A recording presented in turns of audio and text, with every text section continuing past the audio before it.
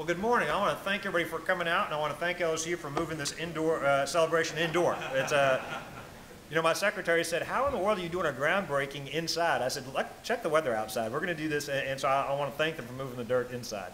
Today really is a great day for LSU, for Baton Rouge, for Louisiana, and by this enormous crowd, there are so many people that we've got to thank. And I know that there is no way that I can certainly thank everybody that deserves to be thanked, but let me just start by listing a few folks.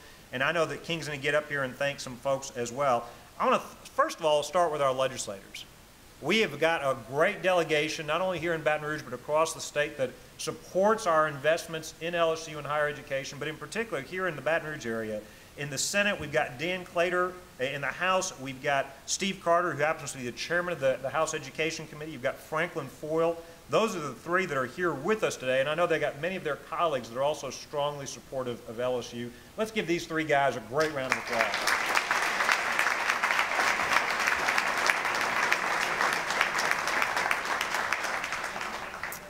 Now, we've also got, and again, I can't begin to thank everybody up here. You've got the Martin family, you've got Art Favre, you've got several companies, you've got Dan Bournet from LCA, you've got several private donors that have made this possible. I see Robert Bowe from Bowe Brothers, and I see several folks, friends of LSU, and I hope that King and others will mention some of these. There are a couple of leaders that I do want to thank in particular. First, I want to thank King. He has done a phenomenal job. It seems like he is still new to his job, but he's actually been here a little while. Done a phenomenal job here on the LSU campus, but for the entire LSU system. Let's give King a great round of applause for his leadership.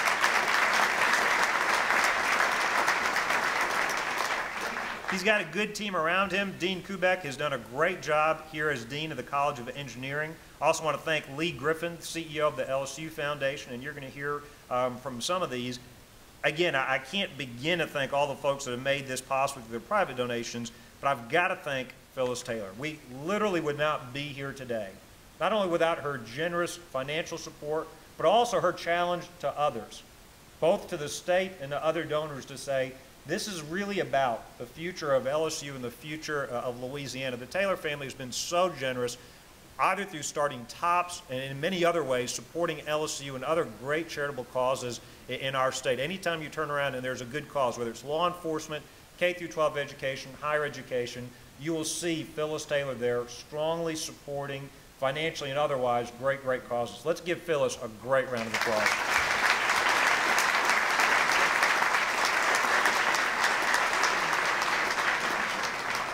And I know she'd be the first to thank everybody else and mention so many others. I promise this will be the last group I thank, otherwise it sounds like an Academy Award speech or something. I'll be thanking my agents. I do want to thank, we're here to celebrate groundbreaking on a beautiful building. And that's a very important investment in the renovation, I should say, I guess. It will be literally, even though we're renovating a building, it will be as if we were building a brand new building when we're done.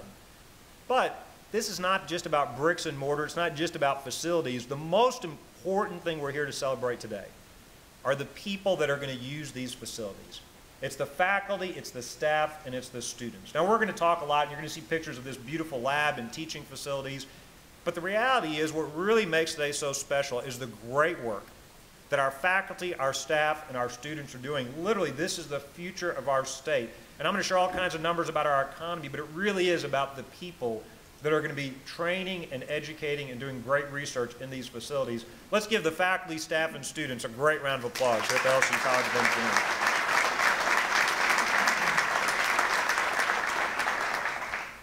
It is great to be here on this groundbreaking. Since we've taken office, we've invested over $700 million in higher education infrastructure. That includes more than $150 million in LSU and the Baton Rouge research area. We have made a commitment to improve our campuses and our learning environment for our students. We know that our higher education system is a critical pipeline for ensuring that we have a skilled workforce in Louisiana. A strong workforce is what's going to help us to continue to grow our economy. And I've said this before, but it bears repeating. I'm proud that we did ethics reforms. I'm proud that we cut our taxes. I'm proud that we have reinvented our workforce training programs. Today, Louisiana does have lower taxes, a stronger ethics program, better workforce training programs, and those are good. But I think the states, the countries that are going to win in today's economy are those states and those countries that literally have the best educated, most skilled, most productive people. 70% of the companies want to move here or expand here. tell us one of their top 2 concerns is finding skilled workers. And that's why it is so important as we continue to compete in this economy that we make investments like today's. For more than 6 years, our economy has continued to skyrocket. Since 2008, we've announced over economic development wins totaling over 83,000 new jobs, $54 billion in capital investment. Today, we've got higher exports, higher GDP, higher incomes than we have ever had before. Today, in Louisiana, more people are working than ever before because of all of the businesses investing in our state. All across Louisiana, we continue to see evidence of how our attractive business climate and our talented workforce are creating opportunities like we have never seen before in our state. These are signs of incredible progress. After 25 years of out-migration, we've got over 6 years of in-migration as people are moving back into our state. But we cannot become complacent. If we truly want to make Louisiana the best place in the world to raise a family and to find a job, we've still got more work to do. And that's why we need to build on our progress and make sure that Louisiana remains competitive and attractive to companies looking to invest and create jobs. That's in part why we increased higher education funding by more than $140 million this past year. $40 million of that is for the new WISE Fund, which will help us train more of our students here today for jobs of the future.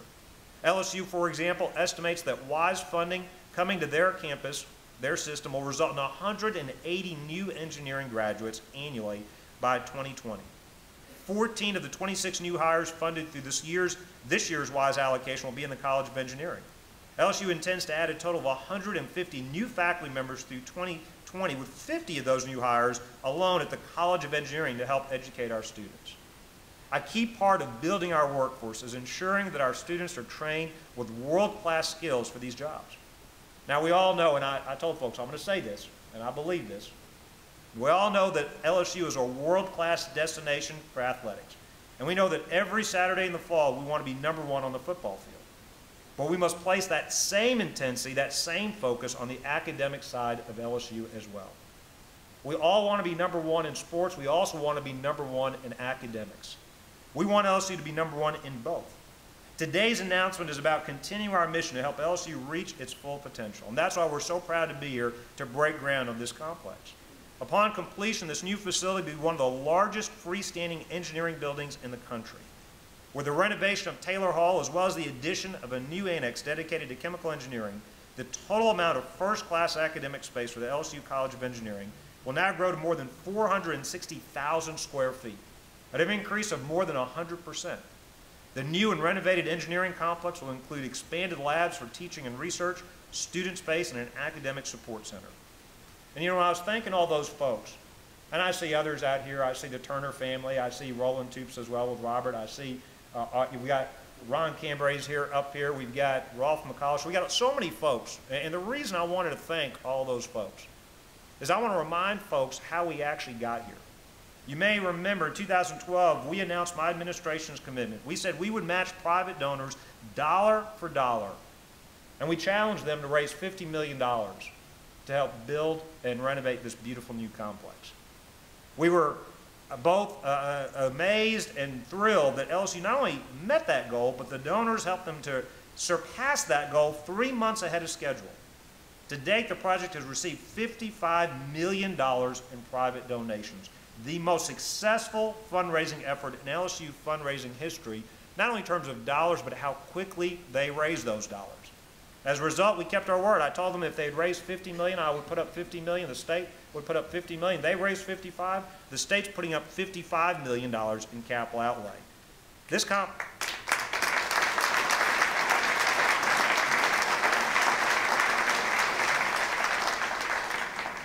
complex will be completed by 2017.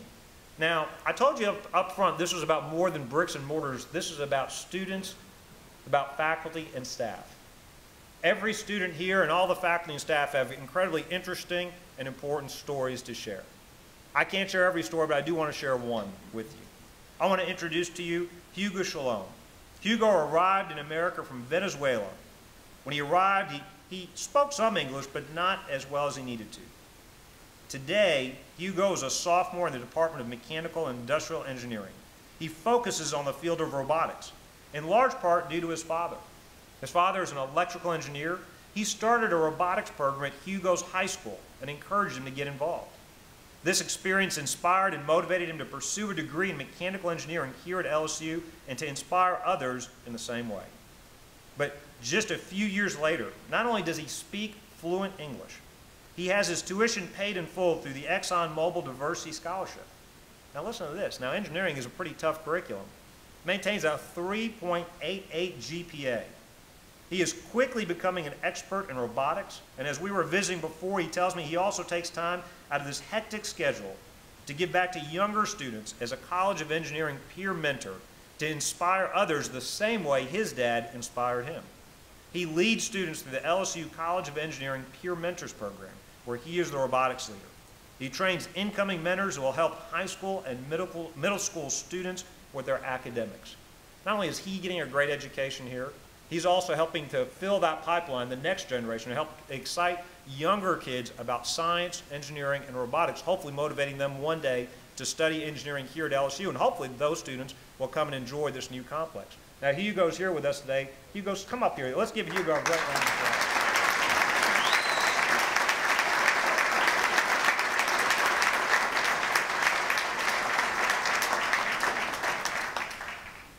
I don't know if it gets cold in Venezuela or not, but I can't imagine he's wearing a t-shirt given how cold it is out there. But that's just one, Hugo is just one example of the great minds that are being nurtured, challenged, and taught right here on the LSU campus, right here in the College of Engineering. This complex will help us to train more students like Hugo, continue to move our economy forward, making sure our workforce continues to grow.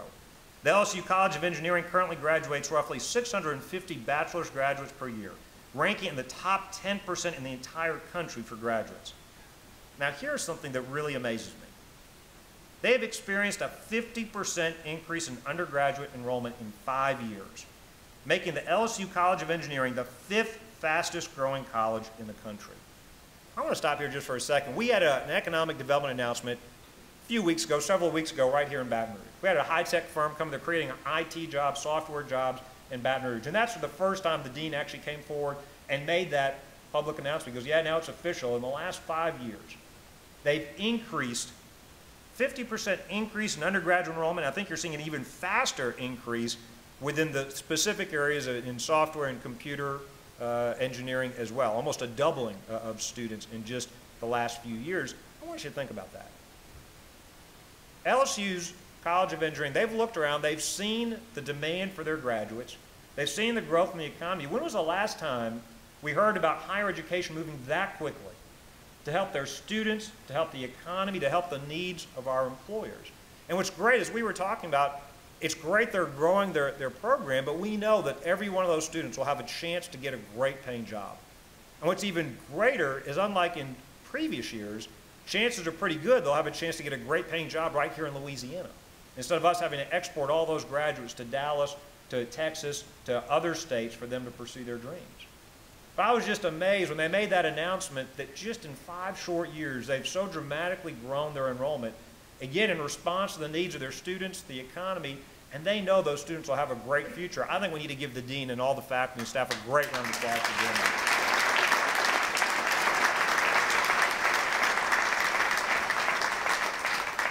So that 50% increase now makes them the 5th fastest growing college in the country. They're the largest degree granting engineering program in our state, accounting for half of all engineering and construction management graduates in our state. If you look at the estimates by the Workforce Commission, the Board of Regents, they suggest we'll need to increase the number of our engineering and construction management graduates statewide by at least 30% per year. 330 more graduates per year statewide across all institutions just to meet current demand. But those numbers don't tell the full story. You look at the real drivers, the new drivers in demand for LSU's engineering graduates. Early estimates by LED estimates expected demand over the next decade of at least 5,130 new Louisiana engineers and professionals, such as surveyors and architects. Then you combine that with the need to replace engineers due to retirement and attrition. Over the next 10 years, we'll actually need 12,730 new highly skilled professionals. But even that doesn't tell the full story. You look at our software and digital media sector, it's taking off. Companies like EA, GameLoft, Pixamundo, GE Capital, CenturyLink, and others are adding hundreds of computer science graduates to their ranks over the next few years. Beyond the planned infrastructure investments and state-of-the-art facilities, the College of Engineering recently created a new School of Electrical Engineering and Computer Science in order to create greater synergy between these two complementary academic areas. This reflects the significant growth expected in the software development, digital media, digital and social gaming technology sectors in Louisiana. On top of that, LED expects that we're going to see growth in durable goods manufacturing as more companies place manufacturing investments in our country again. With all the economic development announcements we made over the last few years, as well as the more significant announcements on the way, we expect LSU's engineering school will need to increase its annual production of graduates by hundreds of graduates per year over the next few years. And that's why today's announcement, today's groundbreaking, today's investment is so critical for the future of LSU and our state. These are great jobs. This expansion is going to enable LSU to help create a lot more of them in our state over the coming years. Today really is a win-win for our students, for our faculty, for our economy. This new engineering complex will create a state-of-the-art learning environment to train the engineers of tomorrow, giving them the skills they need to find job opportunities right here in Louisiana, which will help us to grow our economy. When we made this announcement originally, I shared with you that I'm married to a chemical engineer. I'm the son of a civil engineer. My father-in-law is a chemical engineer. My wife's uncle is an electrical engineer. My mom studied nuclear engineering here at LSU as well. So I'm surrounded by engineers at home. I guess I'm the disappointment of the family, so we had to go do something else. I can tell you firsthand how important it is for the future growth of our state. Today is truly a great day for LSU, for Louisiana, not only for our students and faculty, but really today is another step forward in growing our economy. Congratulations to everybody that made this possible. Please help me give a great LSU welcome to King Alexander, the president of LSU.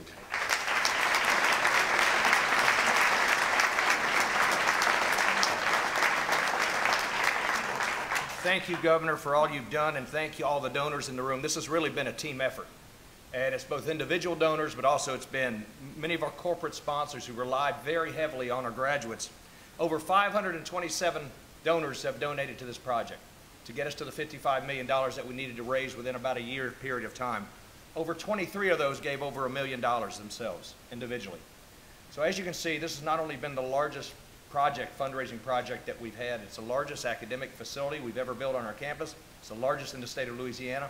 This would not be possible without the support of Governor Jindal from the very beginning by putting $50 million on the table and challenging us in a public-private partnership to do the exact same thing. And I'll share with you one phone call we made when we had broken the 50 million mark. Ms. Taylor and I called the governor on a conference call and quickly said, well, we've got to the 50. What if we get to 55? And he, without a hesitation, said, I'll match it with $55 million. So, Governor, thank you for being such a leader in this and making sure that this new facility becomes a part of LSU for years and decades to come.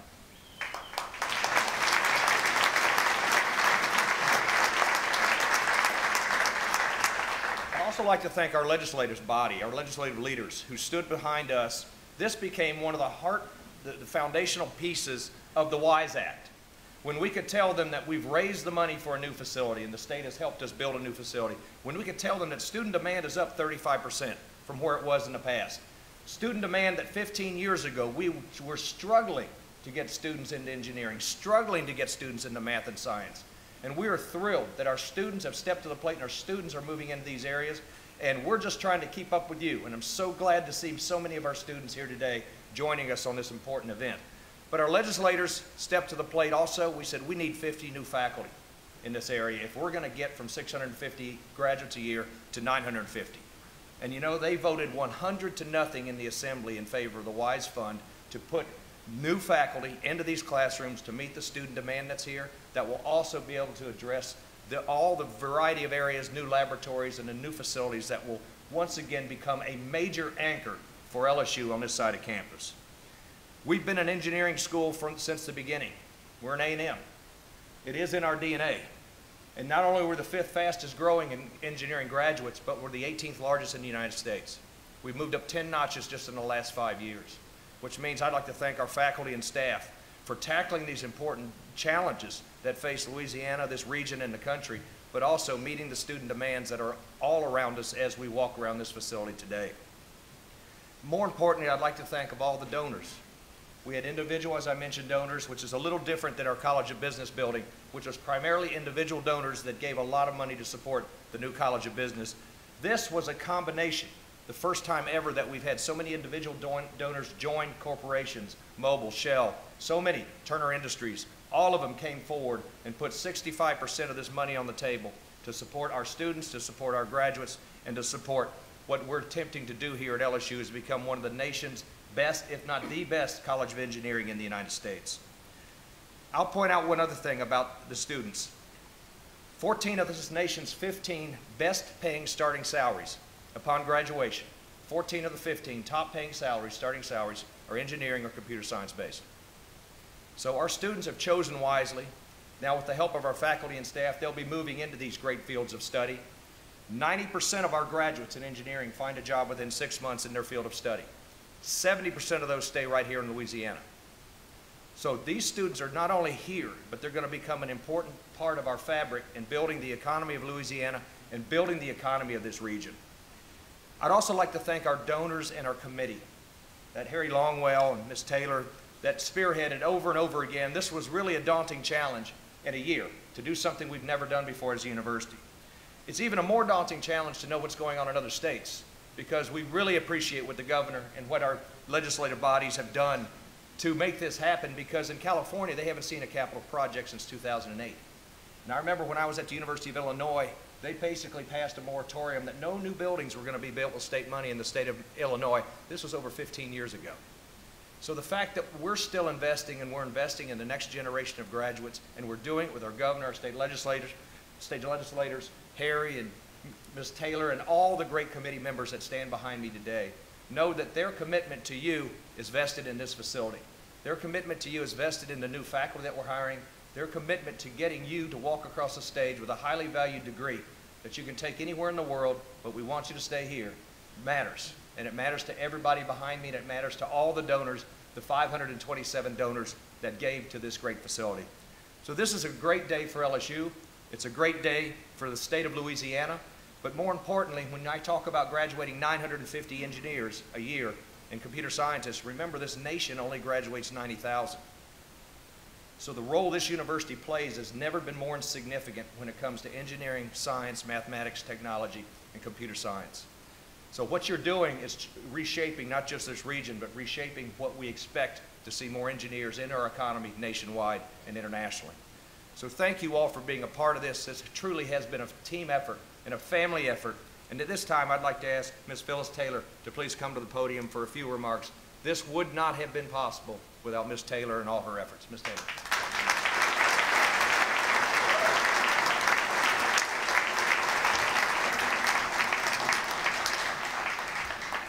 Many thank yous have been said, certainly all well deserved.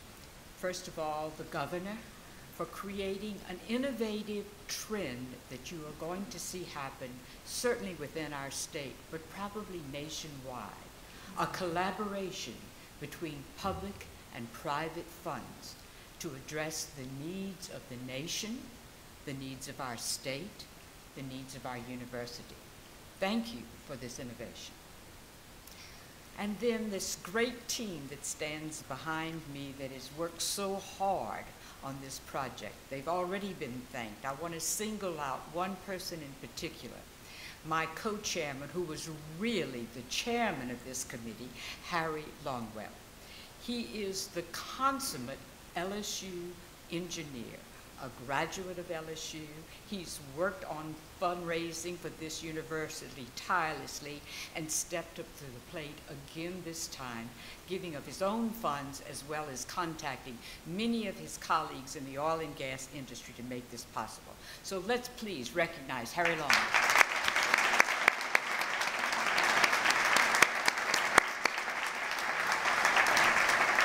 And then there is one group that has not yet been recognized, despite all of the thank yous that you have heard today.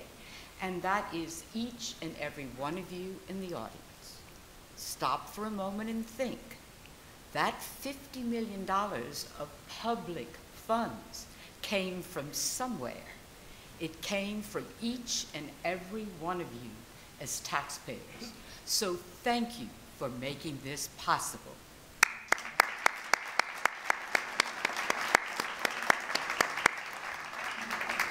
It is for me an extremely proud day, a time when, because of my good fortune, because of the success of my husband, we were able to look and be part of the philanthropic part of this project. I am particularly proud because this building, which will bear Patrick's name, is a great legacy. A legacy for, as I said earlier this morning, 3 things he cared about greatly: LSU, education, and engineering. Thank you all. Thank you.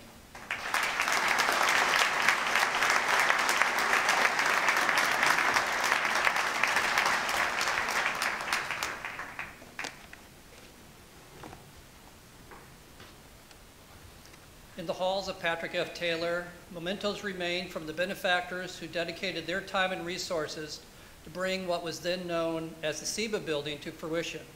Many of those names we no longer recognize, from companies that were sold or acquired to donors who were departed, but their impact remains true today. They were the innovators that launched 3 decades of achievement, learning, and success in this very building. And today I'm surrounded by a new generation of benefactors who have an even greater vision for the possibilities, not only for this building, but for LSU, our state, and our nation. These leaders have made a commitment to this project, unsure initially when this particular day would come about. But our journey actually started about 9 years ago when Mr. Ron Cambry agreed to chair a fundraising team for the chemical engineering building and provided the first major gift of significance.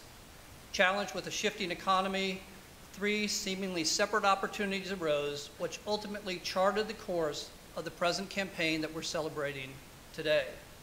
First was the approval to combine the chemical engineering building project with the renovation of Patrick F. Taylor Hall. Second was the gracious commitment of Governor Jindal and the legislature to match $50 million if we would raise $50 million. And then third was Mrs. Taylor's remarkable commitment of $15 million to support us in honoring her late husband. Now, this accelerated our momentum and led to a fervent validity to our cause. Armed with this tremendous impetus, just 2 years ago, the people standing here with me today accepted our call to create a campaign steering committee for Patrick F. Taylor Hall and chemical engineering. And as you heard, co-chaired by Mrs. Taylor and Mr. Longwell, this group behind me did the yeoman's work in securing the additional funds, all in 9 short months. I would be remiss as well to not recognize the hard work of Mr. Harry Longwell, and thank you, Harry, for your constant encouragement to challenge us all to our limits. I'd also like to thank, too, the LSU administration. Bill Jenkins, and the interim president, kicked off the project during his time. But immediately after his arrival, President Alexander, along with Provost Bell, displayed an unfailing commitment, provided the strong leadership necessary at the university level to make this project a reality. And last but not least, I would like to recognize all the donors as well who helped make this possible. In fact, if you would you please stand in the audience so we can acknowledge you, those that contributed to the program. Please stand.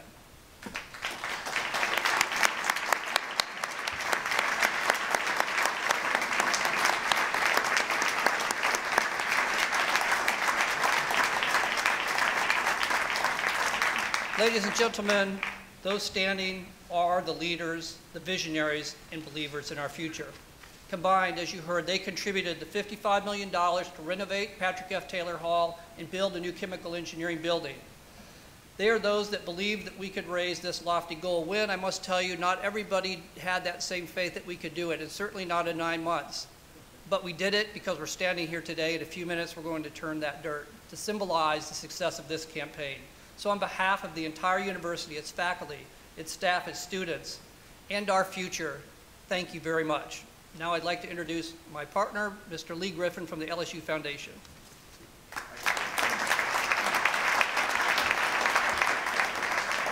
First of all, after the events of this past weekend, I apologize for my red tie.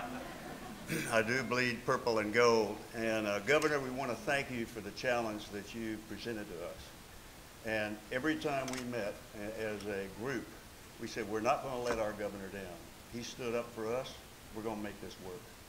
We also committed ourselves that we would not fail this university. We would not fail this college, we would not fail the students and the faculty and the staff of this college. I think this campaign has catapulted the philanthropy of alums throughout this country. And we look for much better things to come as a result of it. This was a team effort. And to do something like this as quick as we did, and by the way, I talked to a lot of University Foundation people over the country and told them what we were about to do, and they laughed at us. They said, "You're setting yourself up for failure." Well, I have since called them back and let them know what we did. But to do this, it's not one person, it's not one group, it's the total. And the total has to start with wonderful leadership that we had from Harry and Phyllis. And they were outstanding. I take my hat off to both of you. Harry, if you want to get something done, give it to Harry and Phyllis, and it's going to get done. So it was the right leadership. It was the right dean. Rick knows and has the confidence of his alums and friends here at LSU. You have to have the faculty and staff that people trust. When somebody reaches in their pocket and gives you $1 million, they have to know they can trust you to get that job done. That's what we have in our dean and in our faculty and chairs and the like. Then it takes volunteers, and you see several of them standing around here and out. I'm going to knock that thing over in a minute, but out there in the audience. And we had a great volunteer team. Then it takes development officers that pound the pavement, that get out there to get the job done. And they did a wonderful, wonderful job. And the foundation has to be there to support the effort. We made this our #1 goal. We committed to this campaign our #1 development executive.